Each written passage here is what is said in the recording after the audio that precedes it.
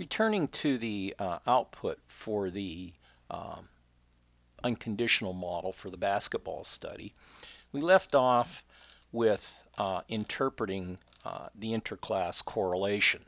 In other words, we examined the ratio for between group variance and life satisfaction, or tau, as compared to the variability or the within group life satisfaction or individual life satisfaction variability at level 1. And so we divided that the sum, the total variability, by the group variability, and we found that 51% of the variance in life satisfaction scores is accounted for by group differences. So multi-level modeling or hierarchical linear modeling is very appropriate to use for regression analysis in this case. The next piece of the analysis that you can look at is the reliability estimate. And our reliability estimate is really examining the ratio of the true variance in life satisfaction means that's estimated divided by the true variance of life satisfaction means plus sampling error. And so for each team, there's a reliability estimate calculated. And each team has a tau and a variance for life satisfaction divided by n. And in this case, there were 10 individuals in each on each team. And then these reliability coefficients are summed and then divided by the number of teams to get the average, which is the reliability coefficient for the unconditional model in this case. Then we scroll down and we want to look at the final estimation of fixed effects with robust standard errors. So we want to look at this part of the analysis. Even though they look very similar, we want to move to here, and we see that our intercept, gamma sub 0, 0, is equal to the grand mean, 14.81. And this grand mean is equivalent to estimating the grand mean at level 1, which is gamma plus variability around that grand mean, or 14.81. And so that variability around the grand mean is captured by the variance component. And we have the level 1 variance as well. But this is group variability that we want to examine in this case. And notice that these two values are at the top of our report.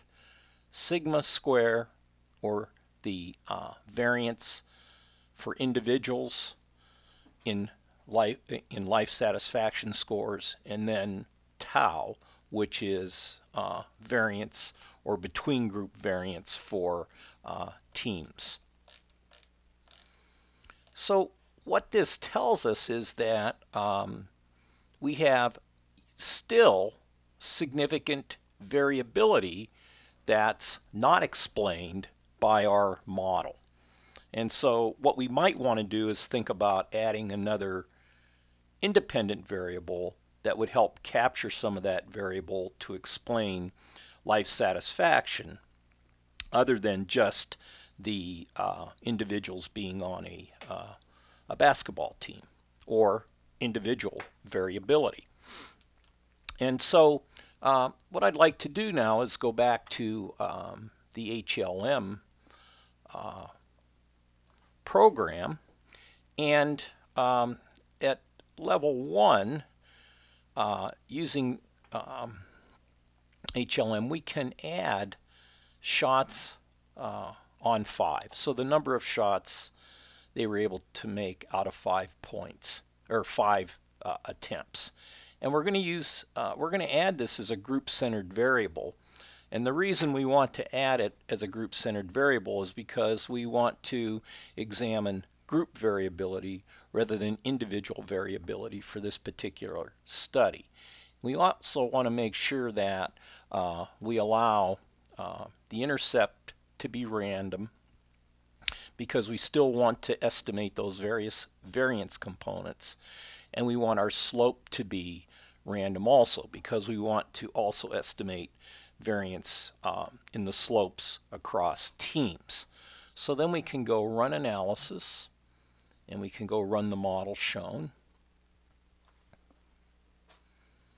and we'll get our output. And I'm going to show you the annotated output that I've created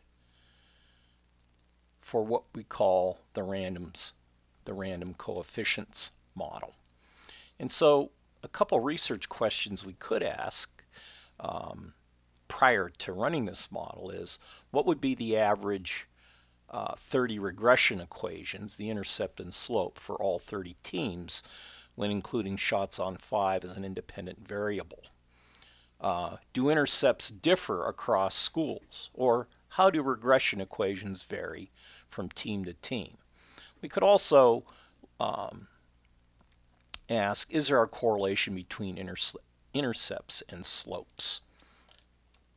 So if we move down to our output, again, I've designated the fixed and the random parts of the level 1 and the level 2 models. And again, we get our sigma. Now our sigma is reduced, so our our variance for life satisfaction scores at level 1 is much smaller than the previous analysis. And we might hypothesize that it's smaller because we've added a predictor variable to help capture some of that variance. Tau for the intercept, so between group variability, is 15.95, and tau, or our between group variability for shots on 5, is 1.4 rounded off. And so now we can start to examine R square. And so R square is interpreted like it is for ordinary least squares regression for this predictor variable that we've added, shots on 5. Now, to do that, we take our sigma from our first analysis. We can go back to the output and find that the variance component for the level 1 model was 14.61, and subtract 4.61, which is the variance at level 1 for this model, the random coefficients model with shots on 5 added, divided by the variance component for the unconditional model. And we see that about 68% of the variability in life experience scores is explained by adding that level 1 predictor variable, shots on 5. This time we have two different reliability estimates. We have one for the intercept this time. We had that the last time. But now, since we've added a new independent variable or predictor variable, we have a reliability estimate for that variable as well. So notice that we use the same formula, but the reliability for the intercept uses its own value of tau and sigma squared.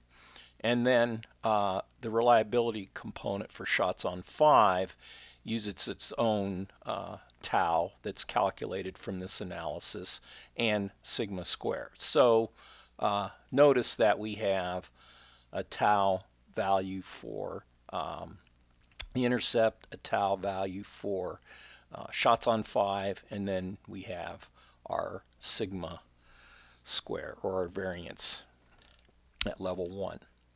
So again, we will now scroll down to this part of the report and notice that our grand mean for the intercept, which is the grand mean of life satisfaction, stays the same. But now we have a slope value. So now we have a value that we can put into the regression equation at level 1 to help us explain more of the variance in life satisfaction. And so we can see that shots on 5 significantly explains or predicts, if you will, life satisfaction. It predicts or explains a significant proportion of life satisfaction. We can see the significant T ratio here. So that's the fixed effects part. But remember, in the equation, we also had added the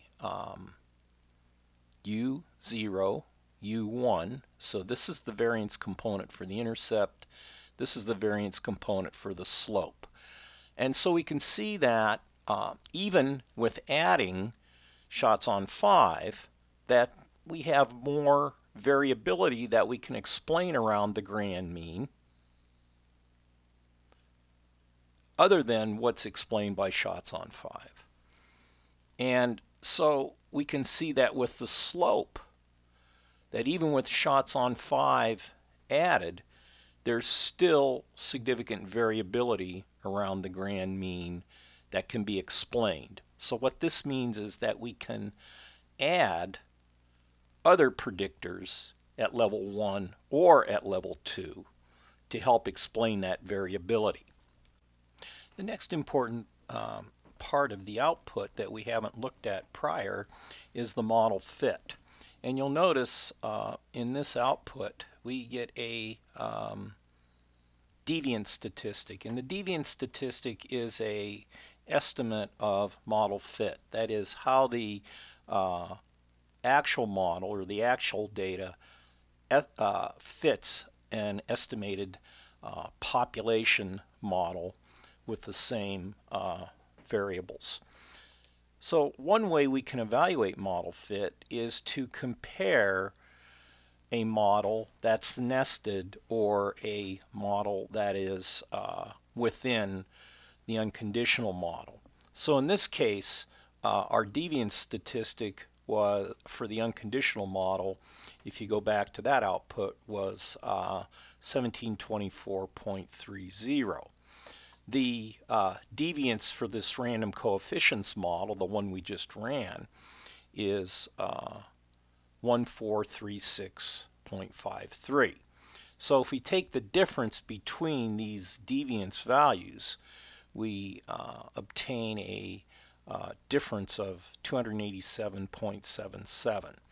And so we can evaluate that difference based on a chi-square with degrees of freedom that are equal to the difference in the number of estimated parameters for the unconditional model and the random coefficients model.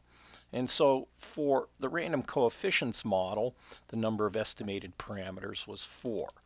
For the unconditional model, it was 2. So the number of degrees of freedom that will base our chi-square distribution on will be for 2 degrees of freedom. And at a significance level of 0.05, that critical value is 5.99. So clearly, the difference of 287.77 clearly exceeds the critical value, indicating that the random coefficient model is a significantly better fit than the unconditional model.